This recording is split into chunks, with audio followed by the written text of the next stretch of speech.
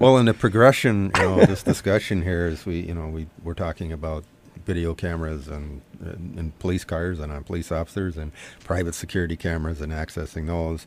The next progression there is drones.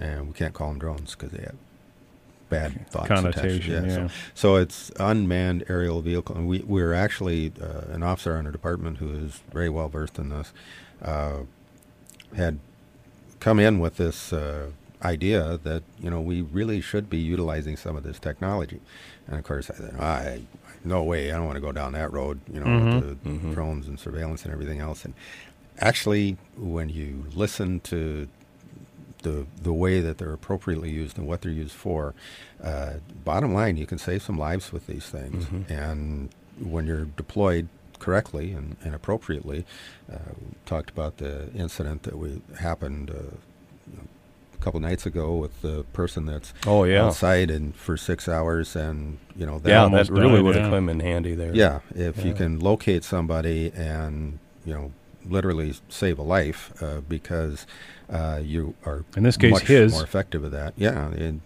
Which he did end up surviving, but barely, right? Yeah, it was. That was, and he's still in the hospital. He's still in the hospital. Looking at some. But we've had incidents where there's been. Where you have somebody who's maybe an Alzheimer's patient who wanders away, an autistic child who wanders away, and the officers are on those calls, and they're trying to cover as much ground as they can, as quickly as they can, because obviously it's life-threatening circumstances, and you can just do that one awful lot more effective with having the aerial surveillance in order to accomplish that. It's amazing all of the advanced technology that's coming through. A year ago, we weren't even talking about half of this stuff. And the cameras on these aircraft. It's just incredible how far they have come. Yeah. You're talking about they can take pictures, hundreds of feet away. They're just whoop. Yep. Pretty good. Of course, the real advantage when you have stuff like the infrared cameras on there and stuff. So when you're looking for people at night that are lost or somewhere out in the woods, that whether that's, as you say, somebody that's wandered away from a care facility or autistic child or any of those, or a missing person, just something that you don't know where they are, but at least it'll help you cover a lot of ground.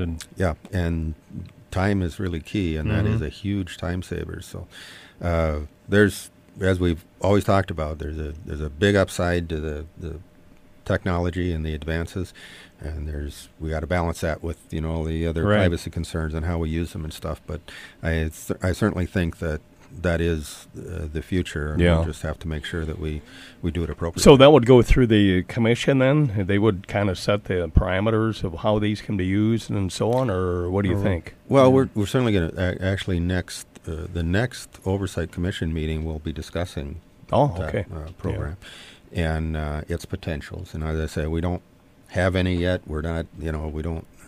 But it's something you can start thinking about. Right. And it's a good discussion to have, I think, before you educate the public ahead of time, and I think that helps because right away you're going to get people that, I don't want that thing. Oh yeah, over my back. Will they be black and white? Will they have a little cherry on the top? so we know if it's a drone 52. Where are you? Yeah, it's going to be the miniature version of the black helicopters.